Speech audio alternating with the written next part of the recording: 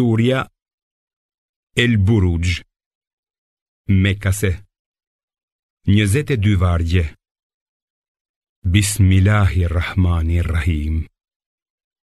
Me emrin e Allahut, të gjithë mëshirshmit, mëshirëplotit. Për qiellin me yjesi, për ditën e premtuar, për dëshmitarin edhe për atë që dëshmohet. Mallkuar qofshin njerëzit e Hendekut, zjarrit të ushqyer me lëndë djegëse, kur rinin ulur rreth tij, duke dëshmuar atë që po i bënin besimtarëve.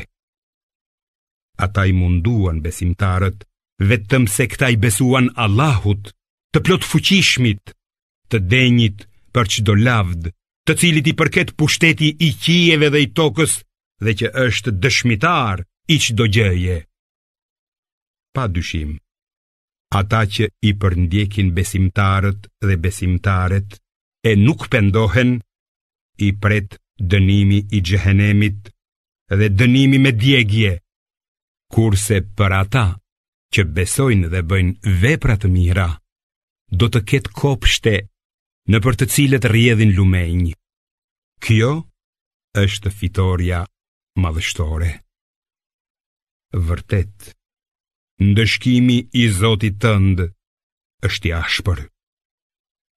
Vërtet, ai e zëfill krijimin dhe e përsërit atë. Ai është falësi i madh, i dhemshuri, zotëruesi i fronit të lavdishëm, vepruesi i gjithçkaje që dëshiron. A e ke dëgjuar ndodhin e ushtrive të faraonit dhe të fisit Themud? E megjithatë, ata që nuk besojnë, vazhdojnë ta quajnë atë Kuranin të rrem, ndonse Allahu është pas tyre e i ka nën kontroll.